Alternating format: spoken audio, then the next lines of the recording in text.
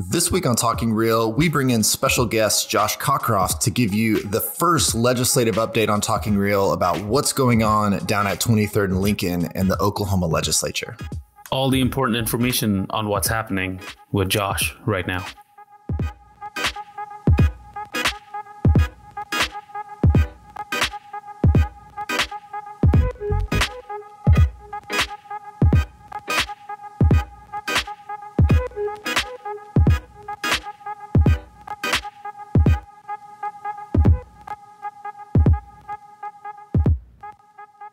Welcome back to Talking Real, brought to you by the Oklahoma Association of Realtors. This is episode 157 of Talking Real, and we are all over the place. Nabil, how are you today? I'm doing all right. I'm just trying to stay warm. It's a frozen tundra out there, and we are joined this week by Josh Cockroft. Josh, how are you today? I'm good, guys. Thanks for having me on again. It's always, we know when Josh is back, it's that time of year that legislative session. It's that time of year. Yeah. Josh, you saying warm and unfrozen mostly? For the most part, so far, haven't had too bad of frozen pipes. Been able to unfreeze a couple of them, and so far haven't had a rolling blackout. Cross our fingers. So yeah, we're surviving. Yeah, I hope everyone out there is doing all right. Obviously, it is a kind of a wild time right now. Hard to get around, and frozen pipes and rolling blackouts. It's insane out there. So I hope everybody is making it okay and staying strong out there. So stay warm. I don't know what else to say. I've got no advice for you. This is out of my wheelhouse. So good luck. I don't know. So we wanted to talk this week, give you a legislative update. We haven't had a chance to do that yet. And now we are a few weeks into legislative session that started at the beginning of February. So we wanted to bring Josh in because he is up to speed on all the craziness that's going on down at the Capitol. If there's much craziness at all, I don't even know. I don't know what's going on down there. So we're going to have Josh tell us. So Josh, give us a little rundown of like how, just sort of from a broad standpoint, how has this first few weeks gone down at the session? Well, first of all, it's nice to have a little bit of a sense of normalcy at the Capitol. And by normalcy, I do mean that craziness that you referenced. Just with last year being the way that it was, legislative session being out for 2 months once it had started, and then they came back and only 10 members at a time trying to navigate different votes. There were a lot of bills that just went to the wayside. From a lobbyist perspective, from a government affairs perspective, we kind of had to, and not just us, every organization kind of had to just scrap 2020 from a legislative standpoint. So it's nice to be back in the routine of things. Like you mentioned, we're in week 3 now of the legislative session. Things are moving along very rapidly. With 3 weeks into committee work now, it's moving along at a normal pace. Like you mentioned, February 1st was the beginning of session this year. Started with Governor Stitt's State of the State address, outlining his vision for this legislative session, outlining his budget, what he prioritized with the executive budget. And now it just begins the long process of the next 4 months, trying to negotiate what exactly that budget looks like between the House and the Senate and the executive branch, and then all the policy things that come with it. When you're talking policy, there's a lot of the same things that we saw last year. We had more bills filed this year for the first session of a 2-year legislature than had ever been filed before. We were looking at over 3,000 bills. But before everybody just completely panics about that number, you have to realize that many of those are just simply refiles because so many bills did go by the wayside. So we're looking at a lot of the same issues that were filed at the beginning of session, plus some new ones, mainly revolving around this new way of life that we're in right now. from a state agency standpoint, there's a lot of things that have had to be adjusted, a lot of things that have changed. Healthcare is obviously a massive focus for the legislature this year. So there are some new issues that are out there, but most of them revolve around, making sure that state government can adapt to weird times like this, and then also addressing the health changes that are a reality now and that people are having to adjust to across the state. Just quickly on the budget, that's the only thing that the legislature is constitutionally required to do. Last year with the craziness, they came in, they went home for 2 months and basically just decided, hey, we're going to pass a budget and we're going to get home. This year, now that they're in full time at the Capitol, that's still the requirement. They still have to pass that state budget. But it's going to change a little bit just because of the year that we just had. From an economic standpoint, the state went, as well as every state in the nation, took a downturn, a massive downturn because of COVID-19.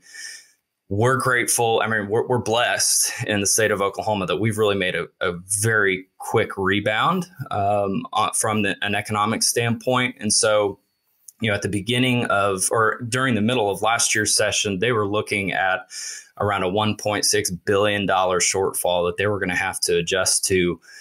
They were able to be very, very conservative with the money they did appropriate and lessen that impact a little bit, which then sets them up for this year. And actually today, the Board of Equalization, which is the body that determines exactly how much money the legislature can allocate every single year, they met today. They've allocated $7.9 billion that are available to appropriate. With the budget that passed last year and what they're looking at this year, you're still looking at a shortfall, but it's not nearly as bad as what people were projecting at the end of last year. There were some doomsdayers that were projecting, $2-3 billion shortfalls. And after the decade that we've had in the state of Oklahoma with budgets going up and budgets going down, there were a lot of people, including myself, going, how in the world can you cut another $2 or $3 billion just so you can get up to that level playing field when you're passing a budget? So things are looking a little bit better, but they still have a lot of tough decisions as they go forward this legislative session. Now, didn't a couple of years ago we passed something that deals with sort of the budget regulation, sort of like smooth out these budget ups and downs, a fund or something along those lines? I'm trying to remember what it was now because it's been a couple of years, but wasn't there some sort of proposal did that pass a couple of years ago?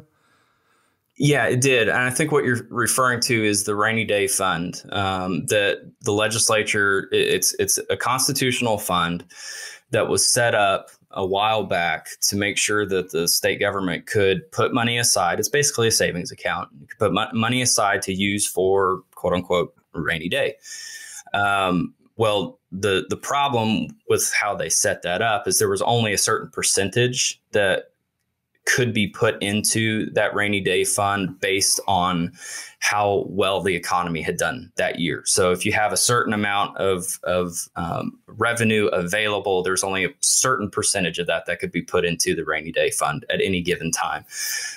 The legislature actually increased the amount that could be put in from year to year. So it did build up. And one of the reasons that last year was they were able to craft the budget that they did and wasn't nearly as bad as they thought it was going to be, is because they used some of those rainy day funds, which was more than what they had been able to put into a budget to help stabilize from that rainy day fund. So the rainy day fund has built up a little bit. So there will be some of that they are able to use this year.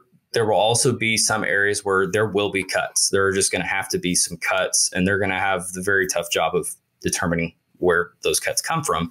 But the rainy day fund can help stabilize some of that. Well, and you've talked before about the Medicaid expansion, which is certainly going to be a huge piece of the how do we pay for everything, right? We've got this whole picture of we've got this budget. We got to pay for everything, education, all of it. And now we've got the Medicaid expansion, which is a big piece of it, on top of being kind of a down year to some degree, which is always the challenge of the legislature is how do you pay for everything? Because not everybody can have everything that they want, I guess. Right. Yeah. The Medicaid expansion is going to be a massive topic this legislative session. Last year, the voters of Oklahoma approved the state question expanding Medicaid across the state of Oklahoma. Many other states have done that. Some haven't, but put to a vote of the people, they approved that expansion, which is basically opening up the program to more people, more expanding eligibility to more individuals in the state of Oklahoma that hadn't been able to get on Medicaid now can be enrolled in Medicaid. Now, the challenge with that is you're looking at a tremendous cost when you do that to the taxpayers of the state of Oklahoma. What I've been telling people is when I've gotten questions about Medicaid expansion is a lot of people are asking the wrong question of how are we going to pay for Medicaid expansion? That's actually the wrong question to be asking, because the real question should be, how are we going to pay for everything else? Because it is now in the Constitution of the state of Oklahoma that Medicaid expansion has to be paid for. So at the end of the day, they will fund Medicaid expansion. The question is, how does that affect everything else in public safety, corrections, transportation, education, all of those other things? So, they're looking at about $200 to $300 million this year just to fund Medicaid expansion. That's going to happen.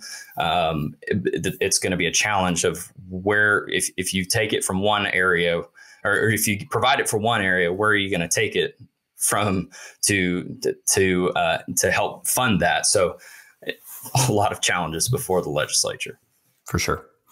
Which, of course, some of our big parties there are watching if there's proposals on new revenue streams that may be of concern, those kinds of things. Obviously, we'll keep an eye on. So nothing yet that's of big concern, I don't think, but we'll keep an eye on that. What are some of the priorities that we, as the Oklahoma Association of Realtors, what are we looking at this year? A couple pieces there that are of interest. Yeah, well, first, we are running a request bill that we've been working on for several years now. Regular listeners to this podcast and viewers of social media that's been put out and involved in the association work have been working on an issue regarding real estate wholesaling. We've been working on it for several years. Last year, we did have a measure that we had started to have that conversation with some legislators, as well as the Real Estate Commission. This year, we've been able to really sit down and narrow down some quality language regarding real estate wholesaling. So we've requested a bill in the House of Representatives. The Real Estate Commission is fully supportive of this measure as well. There was a task force put together by last year's president, Amy Blado, with OREC, and we've really hashed out some language. And so House Bill 1148 is the measure that we're running. It's actually in committee today. So by the time people are hearing this, it will have already hopefully made it out of committee. And House Bill 1148 by Representative Mike Osborne and Senator Paul Racino. Senator Racino's worked on several of our other things. It prohibits publicly marketing an equitable interest in a contract for the purchase of real property without holding an active Oklahoma real estate license.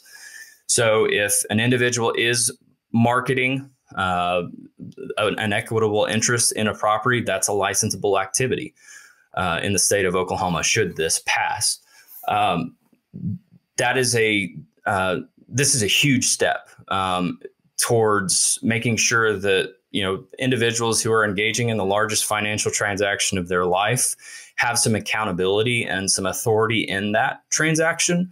By making wholesaling a licensable activity, it puts it underneath the purview of the Oklahoma Real Estate Commission, which they can then hold buyers and sellers alike accountable in those transactions. There's it would treat a wholesaling contract or a wholesaling agreement the same as any traditional transaction of real estate. And so it's a huge step forward. In the conversations we've had with legislators, it's very positive in what we're trying to do. The Real Estate Commission, obviously being behind it, is huge as well. But we're excited about it just from a protection of the public standpoint, making sure that we see that we see the wholesaling practice happen a lot towards vulnerable populations. We see that that practice happening in areas where people are desperate to get rid of a property. People are in a situation where they're elderly, and making sure that this process is a licensable activity will give some authority and some accountability to that transaction, where right now there is none. One more thing I would say on this is that we looked over the last year at what other states have done. There have been multiple other states that have taken a bunch of different approaches on wholesaling or regulating wholesaling in some type or fashion. Some states like Illinois, they prohibit the process completely. They say you cannot under any circumstances engage in wholesale activity in any circumstance. Then you have other states like Texas or Arkansas that take a little bit more of the approach that we have in making sure that if an individual is going to engage in real estate wholesaling activities, then they just have to be licensed. So we really feel like we've hit a middle of the road on this issue that will enable the real estate commission to adapt later on through administrative rules. But at the same time, setting up those accountability measures. So I think we've really hit the middle of the road with this issue. Yeah. And I was going to say, just in case someone out there does not know what wholesaling is, give us a brief, simplified rundown on what it is. Well, there is no brief, simplified rundown. However, I will try. Practice of real estate wholesaling is when an individual enters into a contract to purchase real estate and immediately then tries to resell for profit their interest in that real estate contract to a different purchaser or a different buyer prior to the closing table. So an individual will go and say you have a home for sale for $100,000 or a piece of property for sale for $100,000. When I enter into the contract, if I'm the wholesaler, I'm that middleman.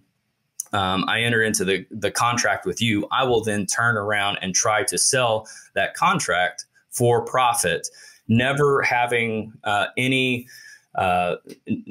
never seeking to close on that transaction with you, because I'm seeking to sell that contract somewhere else. So what you see oftentimes is you, as the seller of that property, you're left hanging when I determine that I can't make a profit on that contract. Therefore, I just back out of the contract that I made with you. And so that's where the protection of the public comes in, making sure that, listen, this is a big financial transaction. We need to make sure that people are accountable, that there's some authority over those kinds of transactions, just like there are in traditional real estate transaction. So you need to have a real estate license if you do that. This wholesaling is often indistinguishable from activities an Oklahoma real estate licensee engages in right now when marketing a property for a seller. But right now, the wholesaler is not required to hold any kind of license. I think this is adding a little bit of accountability to that. I think this is great. I mean, look, we're talking about people that, like I said, it's indistinguishable to a large extent from what real estate licensees do, and making sure that they are doing just the basic things that everyone has to do, making sure that contracts are properly in writing and submitted correctly, making sure that all parties are treated honestly. I mean, these are like basic things just to protect the public. And I think that minimal requirements to have that license, have some education so that people aren't getting taken advantage of and doing things legally and correctly seems reasonable to me. So Josh, what else are we looking at? One of the issues that we've actually been working on early in session that started to pop up at the end of last year and is another old issue that we've dealt with for many, many years as realtors, and just goes to show that when you are working in government affairs, you have to be able to work with everybody, and you have to be able to work towards a common goal of what you are working for. But you're also working with a bunch of different groups with varying viewpoints. And that's the issue of property registries. This is an issue that really came to a head in Oklahoma in 2014 when a bill that House Bill 2620 back in 2014, the OAR was pushing to make sure that municipalities could not put together registries of individuals for the purpose of gaining contact information. So there was that bill run. It was passed through the legislature, signed by then Governor Mary Fallin, that made sure that registries couldn't be made, that a fee could not be assessed on collecting information. So it was a large private property rights issue that realtors were very successful in. Well, since that time, the Oklahoma Municipal League has been working to try to loosen some of those requirements, because they are coming at it from the view of they have to be able to deal with dilapidated properties within their municipalities, and they have a tough time of figuring out who will actually own a property, who's responsible for the property, who do we contact if we need to, use some abatement procedures. They have processes in place to make sure that their cities are and their municipalities are safe for the public. There's a bunch of things that they have to go through. So they've been working really in several different forums to try to loosen up some of the work that we've done. Over the last year, we've really began the conversation with them to say, okay, municipalities have an issue you're trying to do, that you're trying to assess and work on. Realtors are passionate about private property rights, making sure that information that property owners give is secure, is confidential. And so we've been working with them on Senate Bill 277, and Senator John Michael Montgomery from Lawton is running that in the Senate right now. It passed out of committee last week. That basically says that for the purposes of emergency contacts, making sure that municipalities know who owns a property and how to get a hold of either the property owner or the property manager, that they can retain that information for that purpose and that purpose alone.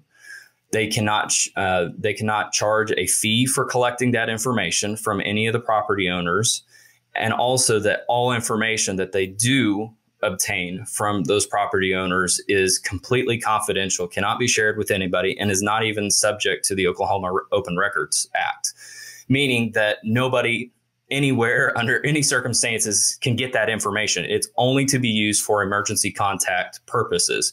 Say there's a house on fire, or there's a structure that is obviously a danger, or a piece of property that's obviously a danger to the public health and safety.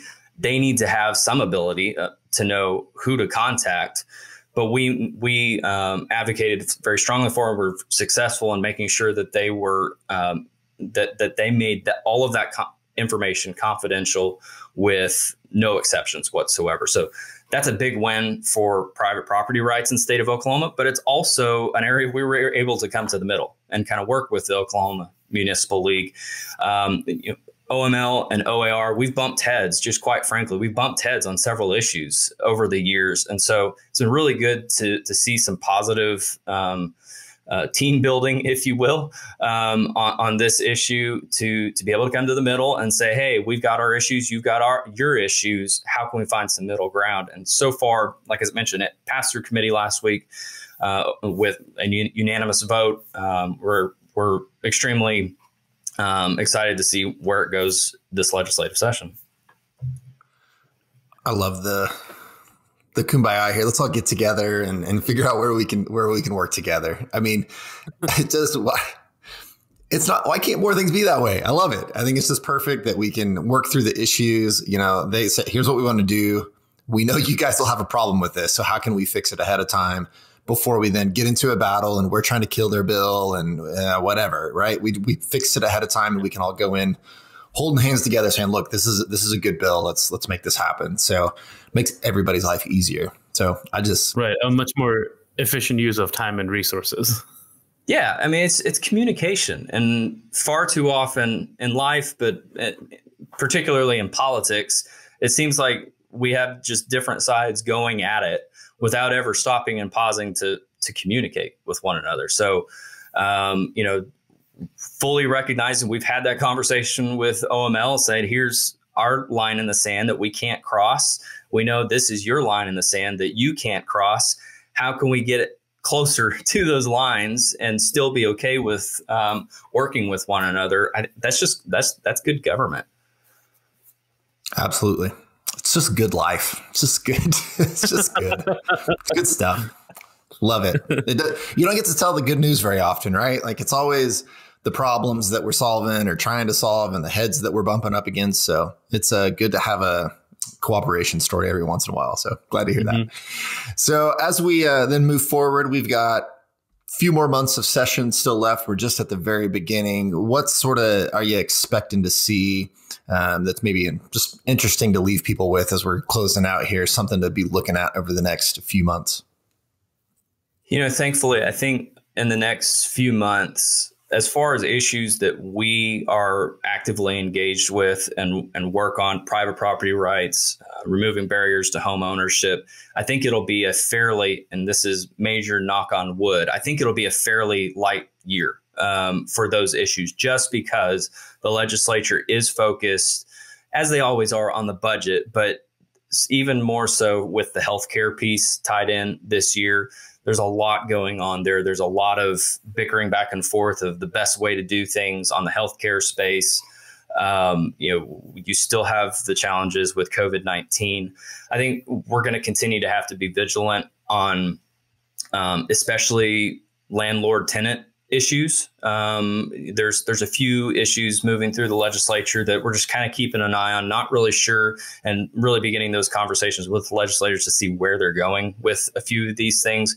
We knew there were going to be some issues that popped up out of the pandemic, just with eviction moratoriums, trying to figure out, rental assistance from the federal level.